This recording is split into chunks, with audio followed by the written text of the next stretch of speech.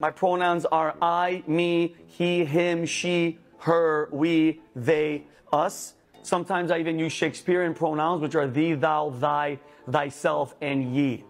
I'm transgender, non-binary, gender conforming, gender fluid, just to name a few.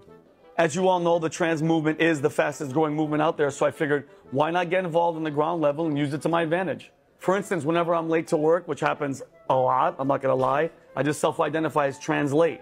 I thought of that one myself. I'm not gonna lie, it is challenging having somebody like Ernie in the office, but due to diversity requirements, we have to have he, him, she, her. After lunch, I identify as trans-abled. That's someone who identifies as being handicapped. I do this purely to get out of working a few hours of the day. Later in the day, I identify as transracial and become a black dude from Brooklyn. My name is Tyrone, but my boys call me Tyrese. Sarah, wanna do lunch? Shut up, white boy. I'm trying to shoot.